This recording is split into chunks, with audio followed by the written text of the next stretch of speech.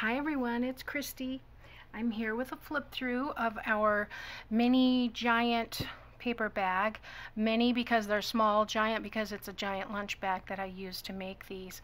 I am using a freebie kit. It's a rose kit that Andrea offered on her Artymaze and Friends Facebook page, and it was the perfect amount for making 2 of these mini giant paper bag journals. So anyway, I'll just show you one. The only thing different between these 2 journals is the cover, because I've swapped the postcard. Other than that, I'm just going to go through one because they're the same. So I've got a seam binding closure. It is attached on the back with a little reward of merit souvenir.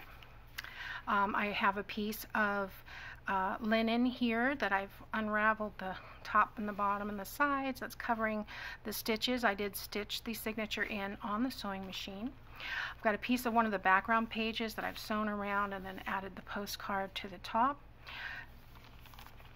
I have a tuck spot here in the front where you could put some writing paper or whatever. The pocket here has a postcard inside. That's the postcard from the other one.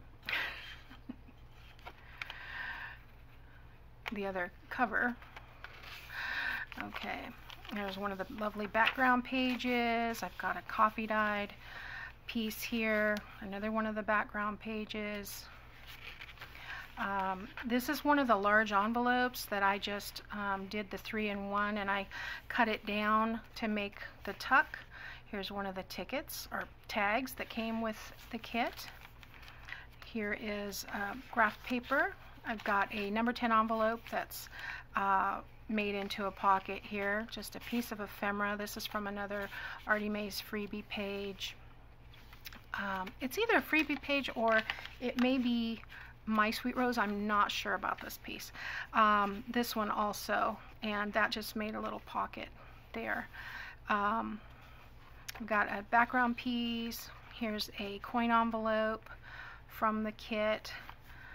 This is a piece of advertising page that has rows that we folded in to make a piece that had a tuck here and a tuck here. I've added a butterfly punch and a piece of a ticket there. On this side there is a booklet, plenty of writing space here.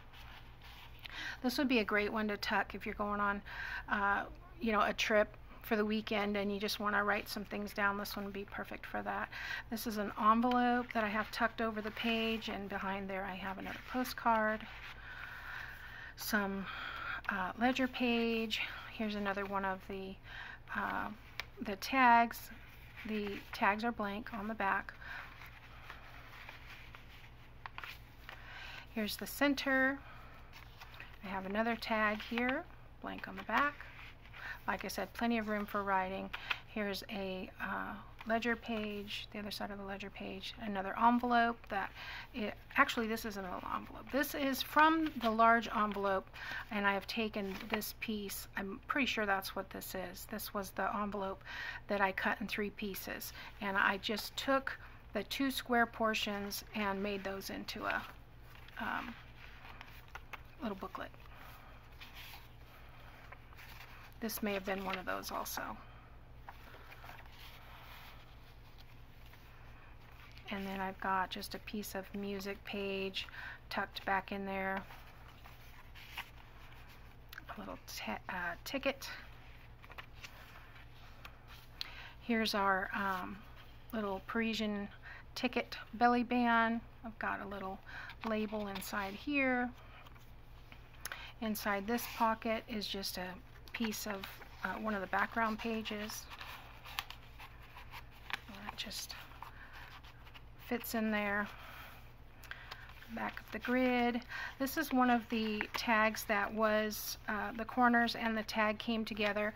I cut the 2 inches off the bottom of the tag and made a pocket for the back, and I've just got This Book Belongs To tucked in there.